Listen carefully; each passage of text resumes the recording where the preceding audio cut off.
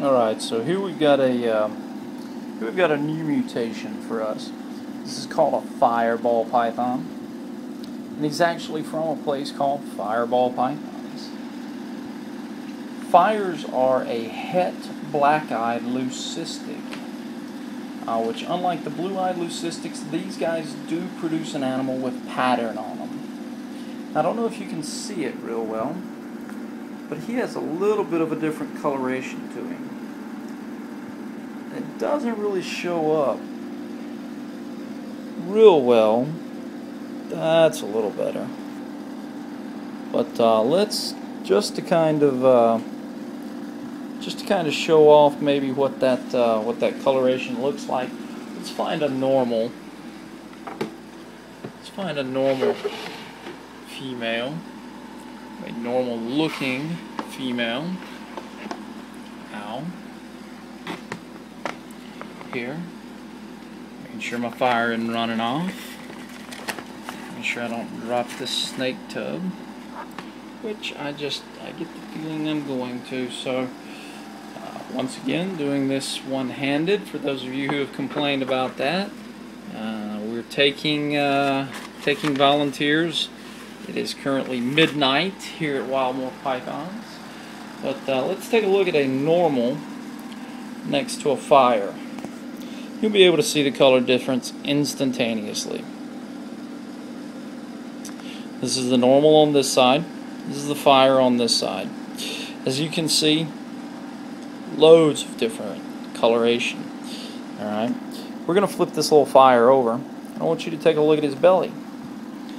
Fires have this really neat sort of a translucent kind of a belly. Take a look at that head. Fire heads are always blushed out. For whatever reason, that's just kind of part of the mutation. You'll hear a lot of people that pick up what they call dinker projects, or they pick up projects that they think may be a new mutation. You'll talk about them. You know, they want to look at the belly. Look at the belly. You know, and then they go, but look at the head. The head's all blushed out. You know, this is why some of these mutations do actually have a different kind of belly, a different look to their belly, and to their head. Let's try and get that glare off of them there. There you go. Real good. Now that's not an axanthic. I know it kind of shows up this way on the camera here, but it's not an axanthic. It actually is a normal ball python. Fires just have that coloration to them.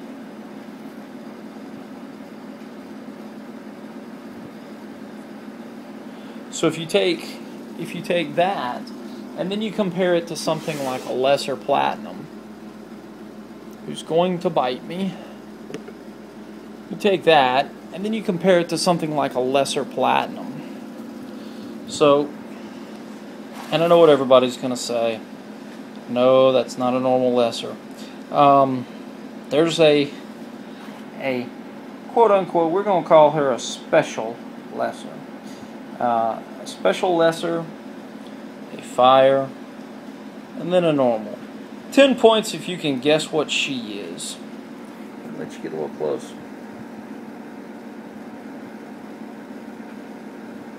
So there is our little quote-unquote special lesser. There's our fire. There's a normal. So all three mutations and lined up there.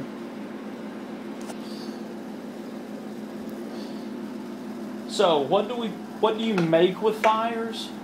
Things like the pastel fire, which is called a firefly, or and actually fireflies look remarkably like super pastels.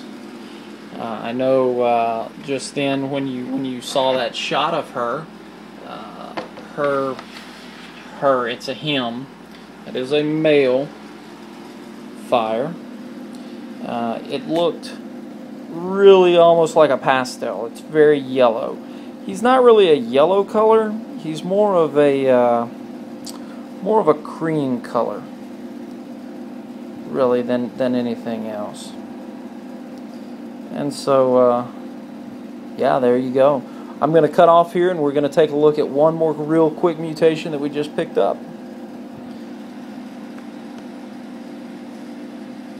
So very quickly, last but certainly not least, is our new combination that we just added several weeks ago. We've actually had this guy for a couple of weeks. This is a pewter, and and he's frustrated. Pewters are actually the combination of the pastel and the cinnamon gene. So when you breed a pastel and a cinnamon, just like with spiders or just like with pieds or anything else, 1 in 4, statistically 1 in 4, you get a 1 in 4 shot at producing something like this. Now, this guy, he's really neat. We bought him because of his black back that he has, and because of his side, and because of his side pattern. I really love the floating donuts that this guy has. One thing about pewters, real quick, before my battery on my camera here dies, and we'll do another video on him here a little bit later. When they hatch out, they're actually very, very gray and silver. They're incredibly gray and silver. That's why they're called pewters, is because they do have a pewter look to them. As they age, I don't know if you'll be able to see it on this guy. As they age, they start to turn yellow. Because that pastel, for whatever reason, as they age, there you can kind of see that yellow coming in. As they age, for whatever reason, that pastel influence really starts to override the cinnamon influence. And so they start to turn yellow, which is fine by me. I like polymorphic genes like this, where as babies they look one way and as adults they look a completely different way. That's perfectly okay by me. Alright guys, pewter ball python. Oh, just for props, this guy came from Tim Johnson at Royal Morphs, and the fire that you saw earlier came from Trey Barnard at Fireball Pythons. For those of you curious, links in the pants. Thanks for looking.